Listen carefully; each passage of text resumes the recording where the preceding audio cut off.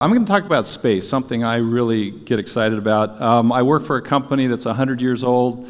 We're known as a company that makes furniture for offices. But when people ask me, well, what do you really do? What's your core competence? I always say, you know, we think about space, we think about behavior, and we think about the behaviors that go on in those spaces, and we try to figure out how to design spaces intentionally for the behaviors and the activities and the interactions that you want to happen, as opposed to the ones that you don't want to happen. So I thought I'd start with a comment that we really believe that space impacts behavior, and we can really create wonderful experiences if we really dig into that. So, you know, probably most of you have been in a movie theater before, and I was just curious, when you walk into a movie theater, you know, once your eyes kind of acclimate, and you notice that there are a few people sitting here and there, where do you sit? You know, do you go up and you sit right next to the family in the second row that you've never met before? You don't know them? No, you don't. You probably don't. And you know, there's a reason for that, and it's because when we talk to environmental behavior theorists and experts, they talk about things like crowding and territoriality and situational behavior. And that situation, when you walk into that movie theater, that space and that situation, that environment is actually affecting how you react and how you respond.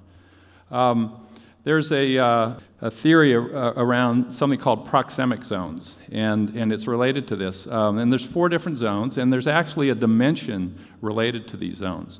The intimate is really touching me to 18 inches, so it's very close, it's very intimate. You know, my senses are really heightened when I'm in a situation like that with somebody else. Situations like, you know, if you're hugging a friend, that would be in the intimate proximal zone. Or a mother holding a baby, okay? Personal, now we move out, you know, 18 inches to 4 feet. And, you know, not quite as intense. Situations might include things like, you know, working with somebody at work or 2 students working together on a project. The social zone, now you move from, say, 4 feet out to 12 feet. You know, again, it's starting to lessen. The territoriality is lessening.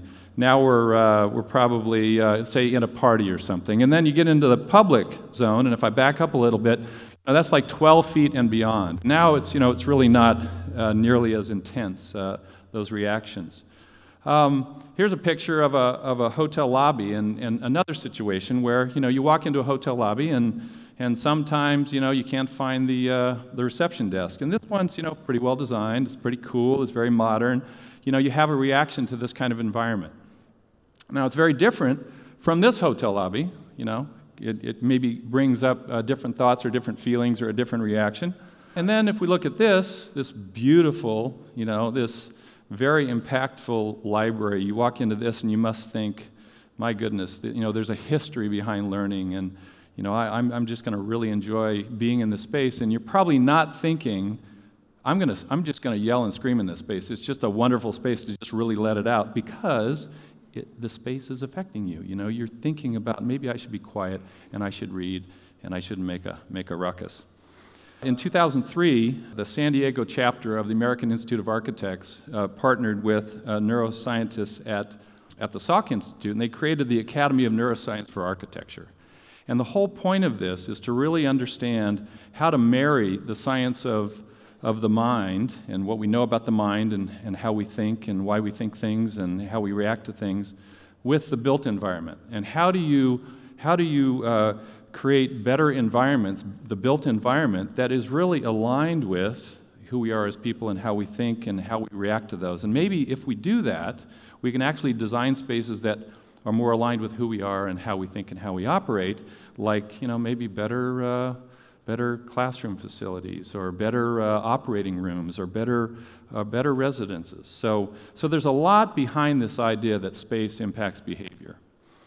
I spend every day looking and working in the education environment, and so we're trying to understand, how do you make education environments that actually work better?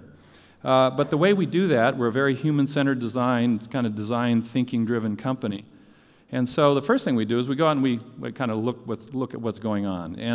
And so when we talk to educators and educational leaders, it's very clear that education is under a lot of pressure to change. Improve graduation rates, increase student success, get students to be prepared for the jobs, as they say, that don't even exist yet, with maybe some of the softer skills, you know, the 21st century skills. And certainly there's a lot of pressure on cost and maintaining access. And a lot of this is driven by, you know, I was just in Israel recently, and I'm talking to education leaders, and they're really thinking about how do we make sure that we remain competitive globally. If you talk to students, you look at students, I mean, they're different than they were when I went to school. Students coming into colleges today, they've never not had computers, they've never not had the internet.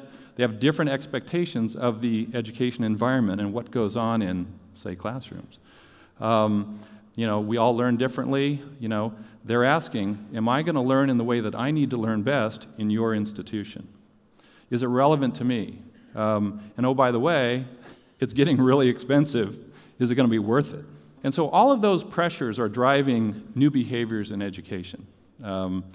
Education, especially in higher ed, has typically been a more maybe teacher-centered or teaching-centered situation versus a learning-centered, and that's shifting. New pedagogies, new strategies and methods of teaching are coming on board as we learn more about how the brain works and how people learn. Things like project-based learning and peer-to-peer learning, and certainly technology is driving online learning. And the combination of online and face-to-face blended learning is a major trend. And then there's combinations of those, multimodal learning, where teachers might use many of these strategies. So we have this situation where we know that space impacts behavior, and we have the situation where behaviors are needing to change in the education world to improve student success. So we go out there in our sort of ethnographic mode, and we look at space and we say, so are the spaces aligning with all of these changes and all these pressures? And this is what we see. And the pictures I'm going to show you here, our research took in the last 5 years. So that's a four-year public college in the US. I think this was a community college. Another college out actually in Silicon Valley. This is actually a $45,000 a year private university in Silicon Valley. So you're starting to see a little pattern here. These are not real exciting, engaging environments. This was taken about 3 years ago by one of our researchers in the Southeast. That's a current classroom. And another one, this is actually my favorite. So we've not only got maybe 60-year-old classrooms, it looks like the furniture's been there since the beginning. So these are all current classrooms with old, you know, buildings and old furniture. So now I will show you new classrooms with new furniture, okay? So that's the first one. This is a brand new classroom with new furniture. Oh, they do have some new technology. There's an interactive whiteboard on the wall. And this one has a flat, you know, a projector on the ceiling. But the paradigm's the same, the model's the same. Wait a minute, space affects behavior. Behaviors need to change to improve learning. You know, something's missing here. So Dr. Lenny Scott Weber, who's our Director of Education Environments, has a PhD in environment behavior theory, and she's a long practicing interior designer, and she wrote a book called In Sync, Environmental Behavior Research and the Design of Learning Spaces. And what she says is, you know, we're all conditioned, we're behaviorally conditioned from an early age. We walk into say a classroom with rows of tables and chairs, and we know how to behave in that room. What do? We sit and we listen. And the teacher knows what to do when they walk into that classroom typically, and there are certainly exceptions, but they stand and deliver. So she said, if we want to change the behavior of the teachers and the students and really improve things, then we have to give them permission to act differently. But we're kind of constraining them by the fact that we haven't changed the space. So that's the mission we're on. So we're trying to focus on leveraging design thinking to work on that problem. And what is design thinking? Well, it's the idea that we can transform existing conditions into preferred ones if we do the right things. And the key thing in design thinking, and David Kelly at IDEO talks about this all the time, empathy. We first have to build empathy for users. The faculty, the students, whatever we're designing, we have to really get, under the skin of the people that are actually in the situation, doing the functions that they're doing and understand, put ourselves in their shoes. Then we need to kind of define the opportunity, then we need to ideate, prototype, rapid prototype, iterate, test, more empathy building, and maybe we'll come out with a good solution. So when we go into classrooms all around North America and the world, we see things like this. We see, backpacks on the floor and books on the floor. Why? Because there's no place to put them. And oh, by the way, I hope we don't trip and fall. We see students in alternative postures because they want to, kind of get comfortable, remain comfortable and stay engaged. We see, in this case, the furniture not supporting what's happening, the things that the student brought to class. She's got a cell phone in her lap, she's got a calculator, she's holding a paper and writing in the right hand. The picture on the left, the analog and the digital are all stacked on a tablet arm that's too small. This one is actually one of my favorite pictures. This is where the pedagogy isn't lining up with the space. So in this case, the teacher was teaching, he was lecturing for 15 minutes. He then asked the students to get into groups and work in teams. And then he was walking around assessing the kids, and then he realized there was something he needed to explain, so he went back to lecture again. So the girl in the right, on the bottom there, she kind of turned around because in her seat, she can't take notes because her space is back here, her backpack's on the floor, and it's just so we look at pictures like this, we say there's an opportunity. In this case, the furniture is not supporting the pedagogy. One teacher at one college she took us over, she showed us this, and she said, I don't ever want to have another one of these. She said, in this, you're stuck. It's not active, it's not dynamic. The kids can't move, they can't interact. It's just not a good situation. So we took all of that and we said, there's really an opportunity to reinvent the simple old, traditional classroom chair to support these new students, these new pedagogies, and these new behaviors. So we started to ideate, and the typical process, generating lots of ideas, really trying to think about scale, trying to think about juxtaposition of work surfaces and seats, and how the storage might happen. In this picture, we start to get a little more refined, and we, backpacks are big. So it's not book racks anymore, it's backpacks. So we want to have a place for backpacks. We want the chairs to be comfortable, so we look at all of these different ideas. Then we start to prototype.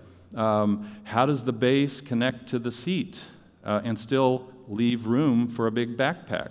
Little, scale models. How much room do we need for backpacks? We just use existing chairs. How do we get at the backpacks in the storage to access what's in the bag? You saw the work surfaces before. How big does it need to be? I mean, now it's analog and digital. How comfortable do we need to make it? How do we make sure that the seat fits a wide range of users? Scale. I mean, enrollment's growing. We can't just make a huge chair. So we, kind of compare it, and then, how does it work in context? So these are all rough and dirty prototypes that we built. Then we test. So we go back, and we actually have users sit in them. So again, more empathy. The unintended consequences. The backpack storage is used as a footrest, so we didn't know that would happen. Okay, maybe that's an opportunity. Maybe it's a footrest for shorter students. Okay, how do I get into the backpack? Is that easy? Where do I hang it? And then, how big is the work surface? How does it move? How do I get in and out of the chair? So all of these are, these prototypes we learn very quickly. So I'm just going to show you one solution to these, learnings and these observations we had. It's not the only solution. I'm not proposing that, but it's been a really good solution. So this is called Node. Node as in students are nodes in a network of students, other students, of faculty, in the community. So we really said we want to connect them all. We want to be able for them to connect. And we want to be able to break down those barriers between these different modes in the classroom, whether it's lower left lecture mode, or upper left team project mode, or upper right discussion mode. So if we can break down the barrier to switching between all these different modes, maybe that would be better. Room for the backpack, as I said. Everybody's got a water bottle or a cup of coffee. Hey, new technology is coming out like tablet computers. How can we get it off the work surface? We only have so much space, and make it work for more things. And then as we start to see these in application, teachers and schools putting them in really creative ways, and now the teacher can say, hey, the blue team over there, the orange team over there, the yellow team over there. Just more inspiring and, matching it to the space, trying to inspire students and engage them. A business school in the Midwest and the dean, who's super progressive, said, we should teach business students like we teach doctors. It should be more authentic. It should be very collaborative. It should be hands-on. Completely redid his business school. So then we said, well, okay, all sounds good. Does it work? And people ask me that all the time. Does it work? We need proof. I think that was the topic for this afternoon. So we went out and we said, okay, let's see. So we went in. We asked the question, can the intentional design of space and furniture support increased student engagement? Why? Why did we ask that question? Because we know that increased engagement increases the likelihood that students will be successful. So then we looked at lots of, what would we measure? What does engagement mean? And we went to NSSE, National Survey of Student Engagement, and they talk about collaboration. Is there an emphasis on collaboration? Does the space support flexibility of learning methods and teaching methods? Does the space allow the teacher to get to the student for real-time assessment and feedback? Things like this. Movement. Does it enrich the environment so that students belong and they can build a sense of community? So we built a survey based on those metrics, and we asked the students, okay, reflect back on your old traditional classrooms that you've been in, the one on the left. Now compare that to the new classrooms that we developed, and how do they work on those 12 engagement factors? And we were truly blown away by the results. So on the left, you see the student responses. On the right, you see the faculty responses reflecting on their perception of the students. And so the first question was, are the activities, the 12 factors, actually being employed? And that's on the left side of the graph. And on the right side, the solutions. Did the solutions, the space design, the whole ecosystem, actually support those behaviors? And so it was 50 to 100% improvement.